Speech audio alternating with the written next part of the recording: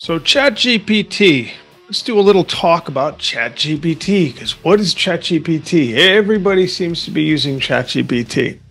It's everywhere right now, right? ChatGPT, ChatGPT, ChatGPT. It's making controversial headlines across the world. Everyone's freaked out that we're all going to be taken over by this, by AI and ChatGPT. Students are using ChatGPT for their homework.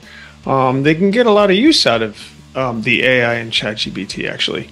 So I want to go over some of the pros and some of the cons. There are cons.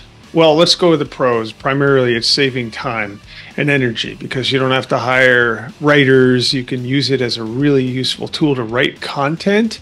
But some of the pitfalls are plagiarism. There's a lot of plagiarism going on. Dependence. You end up becoming highly dependent on it, and reduce creativity. That's a big one for me in my field too. A lot of people are using it and they're not being very creative. They're kind of relying on technology to do all the work. So I want to kind of go over some of the pluses and minuses of ChatGPT.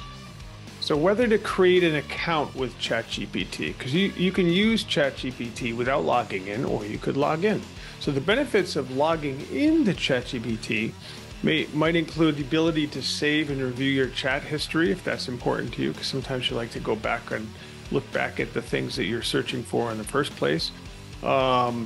Sharing chats and unlocking additional features. That could be another added benefit to logging in, like voice conversations, custom instructions, and other things that you get when you do log into your account.